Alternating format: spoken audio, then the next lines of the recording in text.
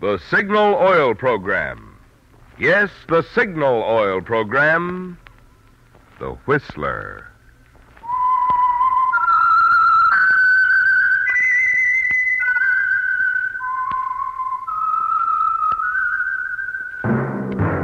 That whistle is your signal for the Signal Oil Program, The Whistler.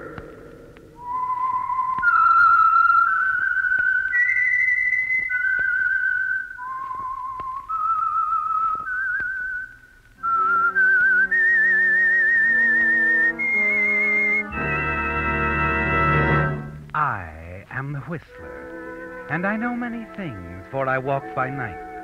I know many strange tales hidden in the hearts of men and women who have stepped into the shadows. Yes, I know the nameless terrors of which they dare not speak. Yes, friends, it's time for the Signal Oil Program, The Whistler, rated tops in popularity for a longer period of time than any other West Coast program in radio history. And Signal gasoline is tops, too, tops in quality. It takes extra quality, you know, to give you extra mileage. And Signal is the famous Go Farther gasoline. So look for the Signal Circle sign in yellow and black that identifies independently operated signal stations from Canada to Mexico.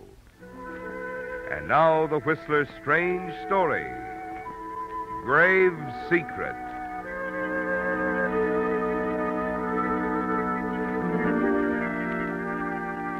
From the parlor window, Harriet Eldridge watched the postman wheel his bicycle down the tree-shaded street. Saw him turn into the driveway and approach the house. She stepped out into the hallway and stopped for a moment to rearrange a bowl of dahlias on the table, then hurried to the door, a faint smile on her lips. The letters had become very important to Harriet Eldridge. Yes, very important. And she was pleased that they were arriving with such regularity. Morning, Miss Harriet. Good morning, Henry. Here's another one from Australia. Oh, from Mr. Pettis. How nice. Sure is having a big vacation for himself, ain't he? I wish I could retire, go gallivanting all over the world. Only I wouldn't go off visiting relatives. Mr. Pettis has no living relatives, Henry. He's just visiting friends. I got relatives back in Sioux City. If I never see 'em again, it's okay with me. Mm-hmm. But, I'm sorry, Henry. What did you say? I was reading Mr. Pettis' letter. No, nothing. Are those photographs? Oh, yes. You know Mr. Pettis and his camera. Here, let's see.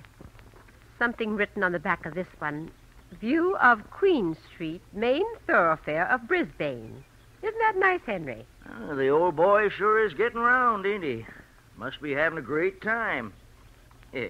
They say them Australian women are real pretty. Now, Henry. Don't see why Mr. Pettis has to go chasing off to Australia when he's got the best-looking housekeeper right here in Santa Rosa, USA. Oh, thank you, Henry, but...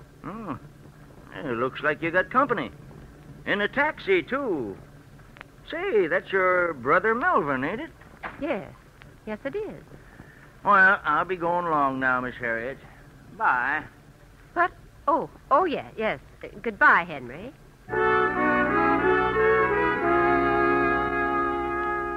You smile at Henry, watch him for a moment as he turns and walks away.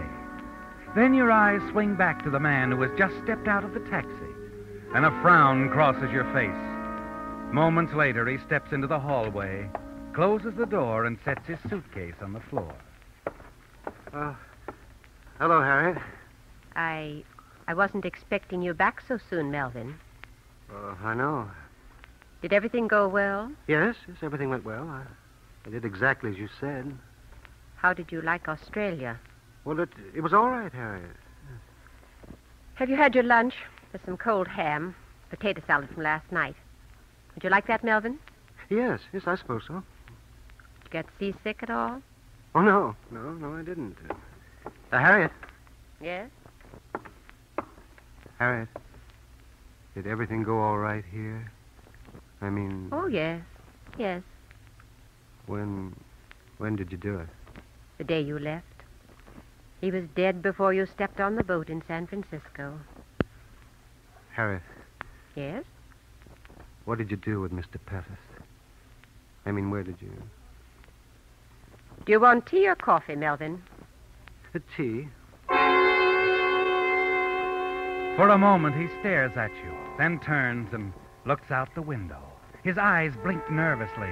His fingers fumble at his tie. You know what he's thinking about, don't you, Harriet? He wants to know what you've done with the body of Mr. Pettis.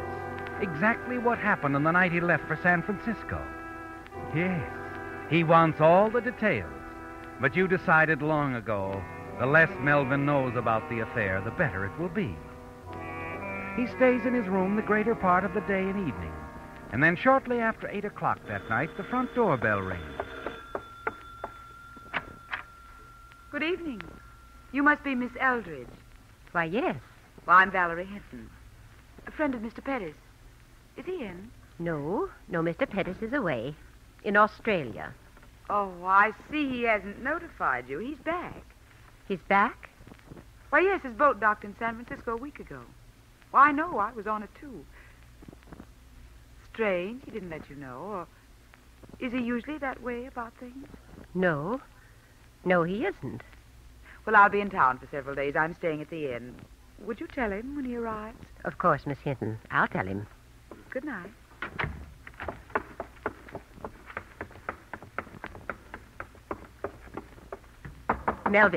Melvin. Oh, yes, come in, Harriet. Melvin, why didn't you tell me you'd arrived in San Francisco a week ago? Oh, well, I... And who is this Valerie Hinton? Valerie. How did you know? She was here a moment ago asking for you. Here? Why did you have to tell her you were Albert Pettis? Harriet, I was only doing what you said. You told me to use the name to establish his presence in Australia. You met this woman in Australia? Yes, I did. I see. And this week you spent in San Francisco, was that devoted to Miss Hinton? Well, at first I saw no harm in it, Harriet. She's a wonderful person. Did you have to tell her you lived in Santa Rosa? I didn't. Oh, she must have seen the Santa Rosa postmark on the letters you sent me in Australia. Oh, believe me, Harriet, when I ran out on her in San Francisco, I never thought I'd see her again. You ran out on her? Yes, I realized it would be dangerous. What with everything that's happened here. So she followed you. Oh, Melvin, don't tell me she's in love with you. Oh, I don't know. Are you in love with her? Yes. I'm sorry, Melvin. You'll have to get rid of her. Get rid of her? First thing in the morning, you're going down to the inn to see her. Tell her this great love of yours is no more. Tell her you're already married, or tell her anything, but I want her to leave town. Do you understand? Oh, Harriet, there must be some way. Get rid of her. She's dangerous. She can upset our entire plan. But Harriet, it's... What was that? Did you hear that? Oh, yes, it's the shutters downstairs. A wind's come up. But are you sure? Well, what else could it be? Well, I don't know. Did you think it was Mr. Pettis back from the dead?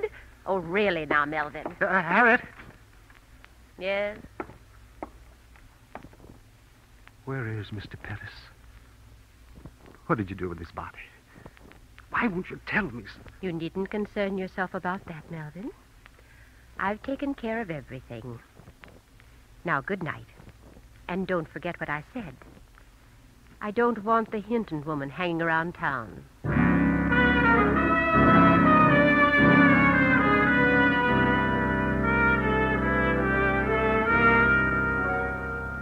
The following morning, you're alone in the big house. Melvin has gone down to the inn. He's promised to send Valerie Hinton away.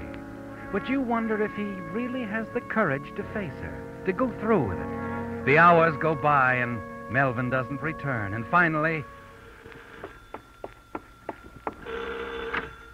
Good morning, Miss Eldridge. Oh, good morning. Has Mr. Pettis arrived yet? Why, yes, I gave him your message. He left hours ago on his way to see you. Well, that's strange. I just came from the inn. Well, I suppose he stopped somewhere on the way. May I come in? Oh, yes, of course. Ah, you've kept the place so attractive. It's charming. I suppose you've grown to care for this house as though it were your own. Yes, Mr. Pettis has always made me feel at home here. Won't you sit down, Miss Hinton? Thank you. You know, Miss Eldridge, I feel as though I'd known you for a long time. Mr. Pettis has spoken so much of you. Oh? Yes. I don't suppose he's told you about the way we met? No, he hasn't. It was in Melbourne. I happened to be glancing through the newspaper. I noticed a list in the shipping news, a list of new arrivals, and there it was. Mr. Albert Pettis. Oh? Well, of course, I dashed right over to his hotel. And imagine my surprise when I discovered that Mr. Albert Pettis wasn't Mr. Pettis at all. What do you mean? Not my Mr. Pettis, that is. My Uncle Albert. It was quite a shock. I suppose I should have realized there'd probably be more than one Albert Pettis in the whole world. Oh, yes, of course.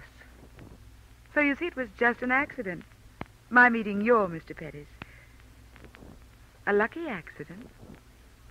Wouldn't you say, Miss Eldridge?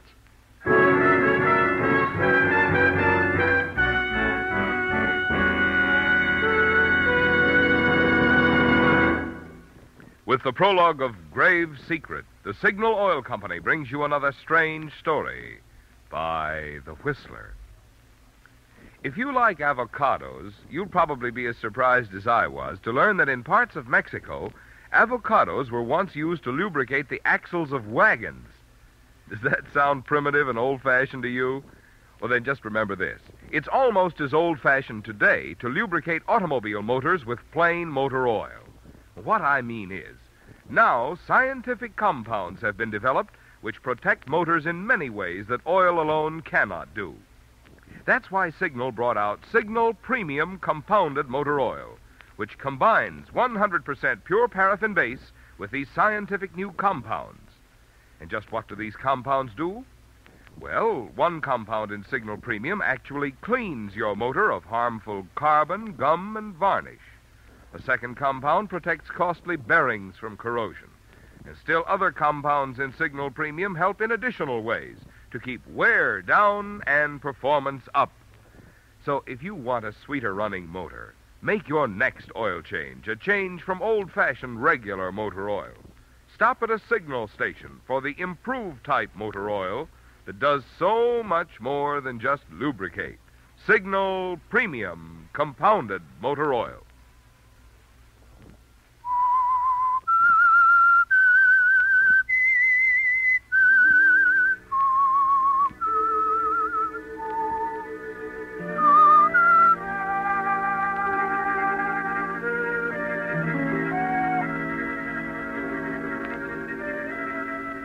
It frightens you, doesn't it, Harriet? The knowledge that Valerie Hinton, the woman your brother Melvin met in Australia while he was posing as Albert Pettis, is actually the niece of the man you murdered. You wonder if their meeting was really accidental. Wonder if she suspects the truth.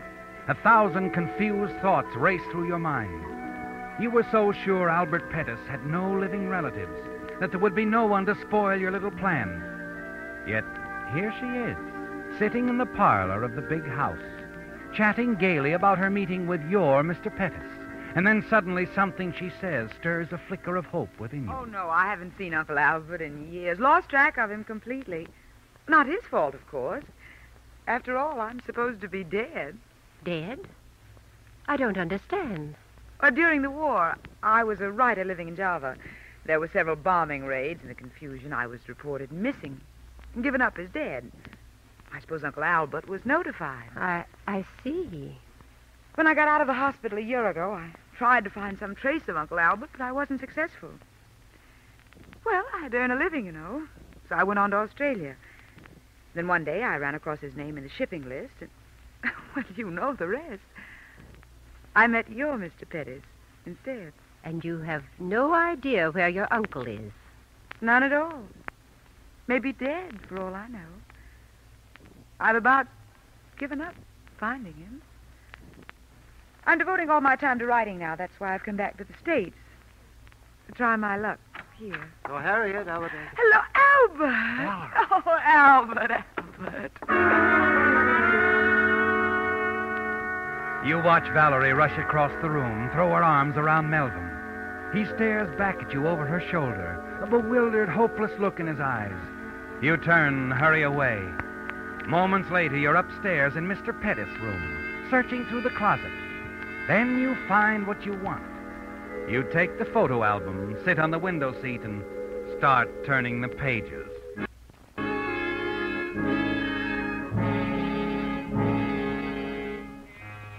A half hour later, you hear the front door close, and then Melvin's footsteps approaching your door. Harriet? Yes? Is she gone? Yes. She won't be back.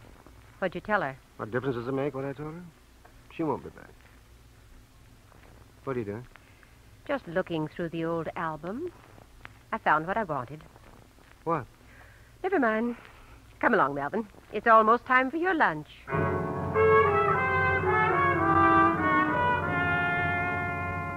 Yes. You found what you were looking for, haven't you, Harry? A faded photograph, a young girl, and you're certain it's Valerie Hinton. She's really his niece, isn't she? At least that much of her story is the truth. But you're still a little afraid. And you know that you'll be afraid until the girl herself has left town. Late that afternoon, you step out on the front porch and wait while Melvin drives the car out of the garage. Then a taxi pulls into the driveway. And then, despite the recent assurances of your weakling brother Melvin that she wouldn't be back, Valerie Hinton steps out. The shopping list drops from your hand and your eyes are fixed on the suitcase she carries. Hello, Miss Eldridge. Oh, Miss Hinton, you're leaving. You've come to say goodbye. On the contrary, Harriet, I'm moving in. Moving in. Here? Why not? I've a perfect right to, you know.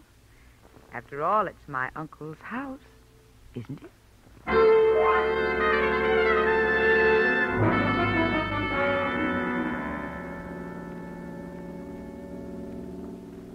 Harriet, Yes, Melvin? what are we going to do about Valerie? There's only one thing to do. We're not going to stand by and let her ruin everything. If we Are we? send her away, she'll go to the police. We're not going to send her away. But, Harriet, we... Harriet, no. You can't do that again. Have you another solution? Well, I'll have to think about it, but you must forget what you're thinking, Harriet. I won't have it that way. Do you understand? I won't have it. Watch the road, Melvin. You hear me, Harriet? One murder is enough. Still in love with her, aren't you? Well, perhaps you're right, Melvin. Perhaps the whole matter can be solved some other way. Oh, yes. Yes, Harriet. We'll find a way. I'm sure we will.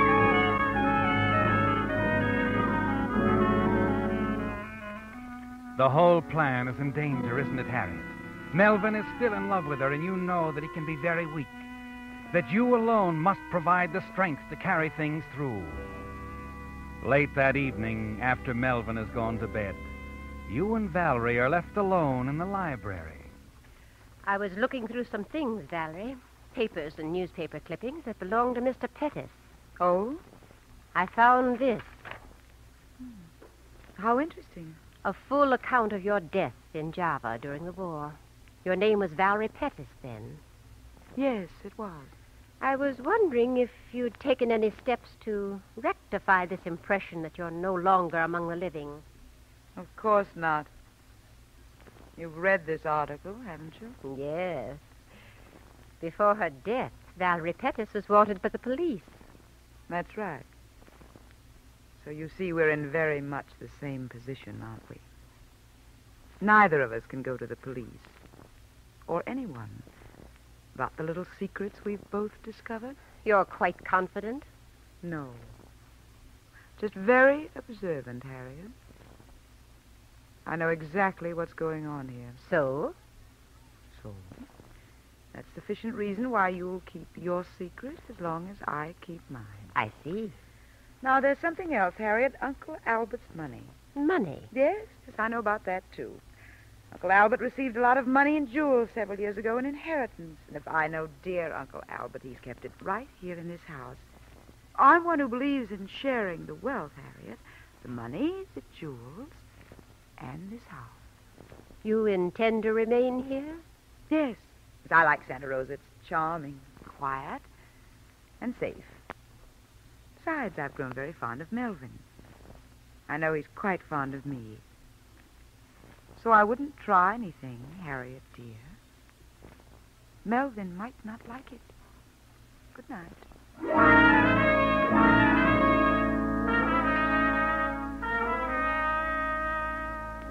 Harriet. It's out in the open, isn't it? The contest between you and Valerie. And it's a contest you can't afford to lose. You must get Valerie out of your way. And you know how to begin, don't you? With Melvin. You must turn him against her. And the very next day you start working on him systematically, using his love for Valerie as a wedge. Each day you have something to drop in his ear. If Valerie goes for a long walk or to the public library, you manage to suggest to Melvin that she's keeping a rendezvous somewhere with another man. Slowly but surely he begins to break down, to draw away from the girl, sometimes even getting up from the dinner table and leaving her in the middle of a conversation. What's the matter with him? Melvin? Yes, why did he walk out of the room like that? Well, I'm sure I don't know. Perhaps he's tired.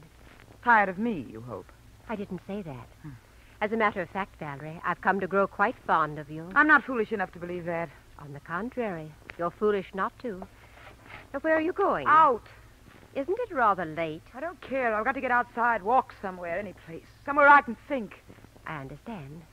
I'll tell Melvin that you went for a walk.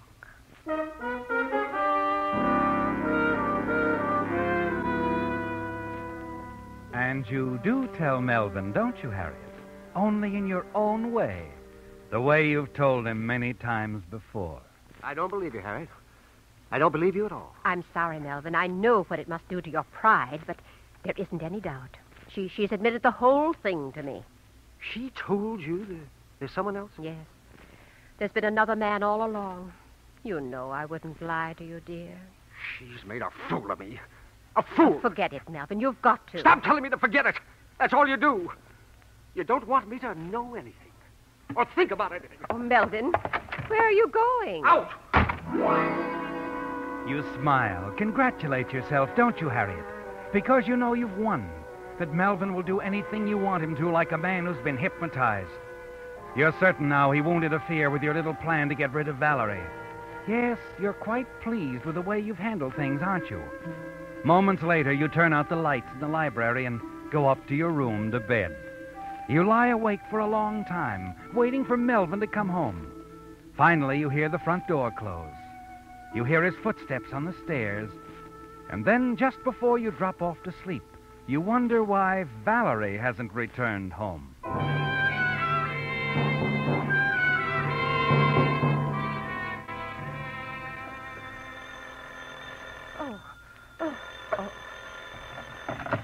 Yes? Good morning, Miss Eldridge. This is Sheriff McQuaid. Sorry to be calling at this early hour. Something wrong? There's been a young woman staying at your house. Miss Hinton, yes. Yes, what about her? We found her in the woods beyond your place half hour ago. You found her? She was dead, strangled to death, apparently with a rope. Oh, no, the poor child. She'd gone out for a walk last night, Sheriff. You haven't any idea who Oh, could... sorry, we haven't. Could you come down to make the identification? Oh, yes. Yes, of course. There isn't any doubt, actually. It will only be routine, just routine. I understand. We'll be right down, Sheriff. Oh, my slippers. Now, where did I... Oh, Melvin. Hello. Who was it, Harry? The sheriff. They found her, Valerie. You won't be bothering us anymore. You're not angry with me, are you, Harry? Did anyone see you? No. Are you certain? There was a bright moon last night. No one saw me. What about the rope or whatever you used? No one will ever find it. I hid it. All right. Harriet, are No. I'm not angry with you. Now, we better get dressed and go downtown with me. And don't worry, Melvin. Everything will be all right.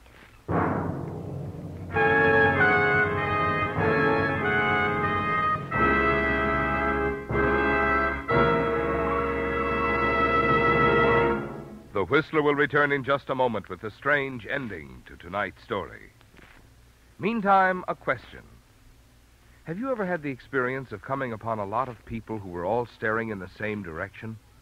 Well, let's face it, it's only human nature to want to stop and see what's attracting them. Well, by the same token, I should think that most anyone with a car would want to see what it is that has attracted so many drivers to Signal gasoline. In the beginning, you know, Signal gasoline was sold by only a handful of stations in Southern California. Today, however, you'll find Signal dealers throughout 6 western states, from Canada to Mexico. Such growth must mean that more and more drivers are finding they prefer Signal gasoline. And what is it they prefer about Signal? Well, for one thing, mileage that has made Signal famous as the Go Farther gasoline. And for another thing, performance, which puts more pleasure into driving. But for the complete story, you've got to let a full tankfuls of Signal speak for itself. I promise you the performance of your own car will tell you much better than any words of mine why more and more drivers are switching to Signal, the famous Go Farther gasoline.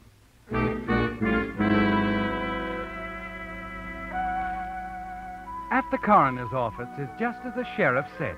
It's simply a matter of routine, isn't it, Harriet? The two of you, Melvin's stony-eyed silence easily mistaken for the shocked grief that he appears to feel, and your own nervousness in answering the questions.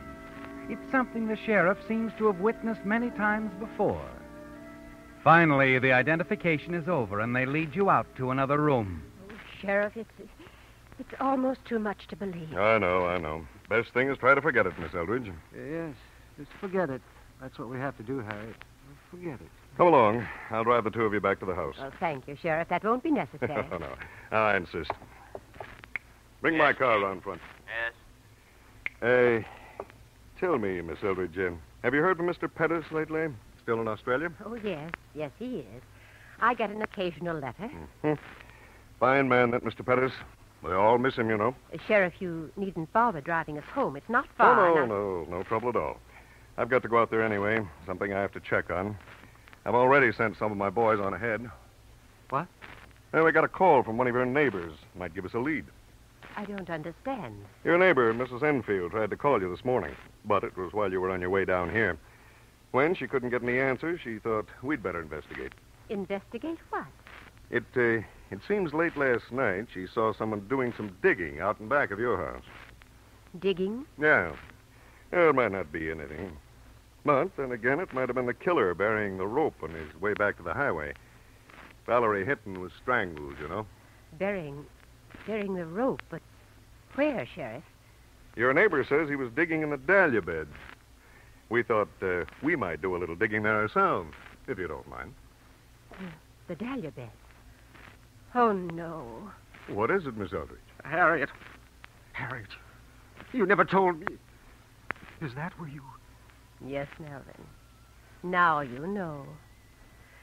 Mr. Pettis was always so fond of dahlias, I thought it would be appropriate.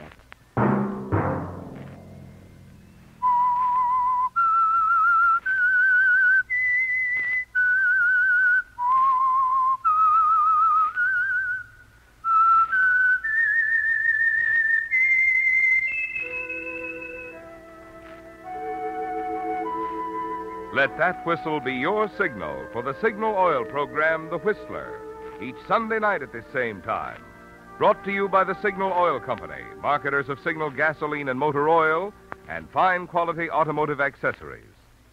Signal has asked me to remind you, to get the most driving pleasure, drive at sensible speeds, be courteous, and obey traffic regulations.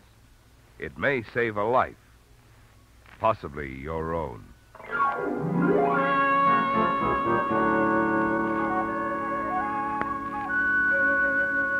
Featured in tonight's story were Sarah Selby, Howard McNair, and Betty Lou Gerson. The Whistler was produced and directed by George W. Allen, with story by Steve Hampton and music by Wilbur Hatch, and was transmitted to our troops overseas by the Armed Forces Radio Service. All characters portrayed in the Whistler program are fictional. Any similarity in names or resemblance to persons living or dead is purely coincidental. Remember at this same time next Sunday, another strange tale by The Whistler. This is Marvin Miller speaking. This is CBS, the Columbia Broadcasting System.